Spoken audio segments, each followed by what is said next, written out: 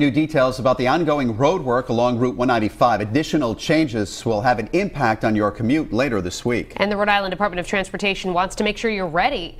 Eyewitness News reporter Steve Nielsen is live in the studio now with more on what you can expect. Steve. Well, guys, we just went through this on the Viaduct Bridge. Lane shifts, and it did not go well at first, but after drivers got the message, traffic started to clear up. So RIDOT is getting the word out early. There will be a change starting Thursday morning.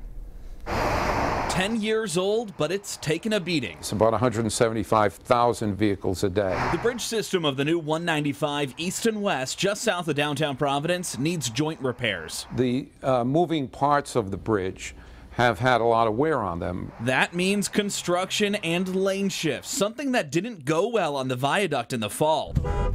That unannounced lane change led to nearly a dozen fender benders and traffic, lots of traffic, because of confused drivers. If you have someone that jams on their brakes or makes a sudden lane shift, you can imagine that causes a chain reaction. Eventually, RIDOT Director Peter Alviti got the word out. If you just stay in your lane, everything will continue just fine. If you're in that lane, stay in that lane, and it'll reconverge back onto the highway.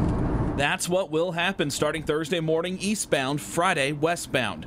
As you can see from this rendering, the lanes are divided because of work in the middle lane, but don't merge because they combine soon after. Just stay in your lanes, and all should go well. The only hiccup, if you merge onto 195 east from 95 south, you can't get off on exit 2. You'll need to go up to exit 5 and loop around.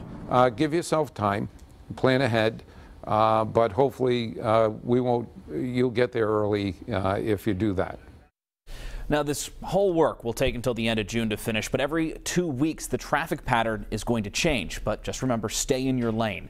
After the joints are fixed, the contractor will work on the Clifford Street Bridge running over 95 and then fix up an on-ramp to 95 South. The final price tag for all 3 of these projects is $3.1 million. I'm Steve Nielsen, Eyewitness News.